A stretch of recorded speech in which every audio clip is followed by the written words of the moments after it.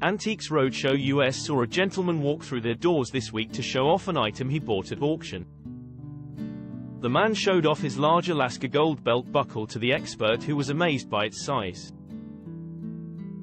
When asked where he got the item, he replied, "I got it at an auction 2 or 3 years ago.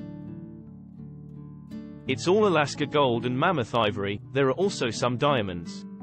The expert then asked, "Can I ask you what you paid for it?" Shockingly, the gentleman revealed he paid around $5,700 for it.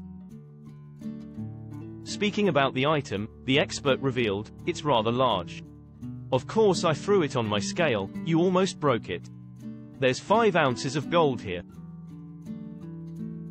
I love this part of the mastodon tusk. At first I thought it was wood." The expert went on to comment on how pure the gold buckle was with its ties to Alaska and went into detail about the quality. The middle of the buckle was said to have approximately 5 carats of diamonds, factoring out the gold. He then asked the gentleman, "Do you have any idea of maybe a time period when you think this was made?" The expert then confirmed the belt buckle was made around 1975, revealing it could be worth around $20,000 to $40,000.